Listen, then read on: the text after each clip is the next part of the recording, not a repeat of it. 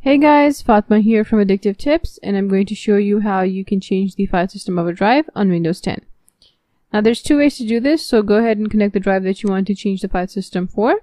Open File Explorer and go to this PC, and here you're going to see all the connected drives on your system.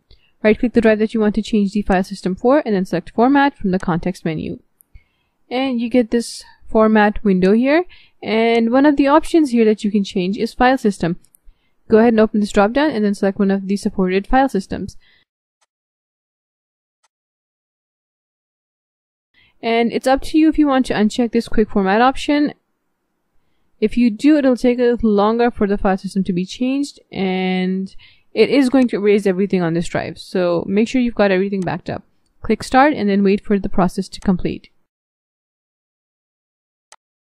The second method is through the Disk Management app. Go ahead and search for it in Windows Search, and once you have it open, it's going to list all the drives that are currently connected to your system.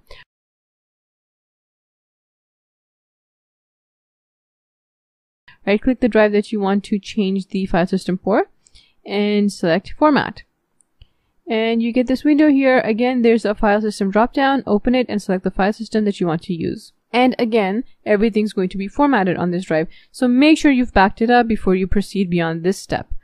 Click OK, let the process complete, and the file system on the drive is going to be changed.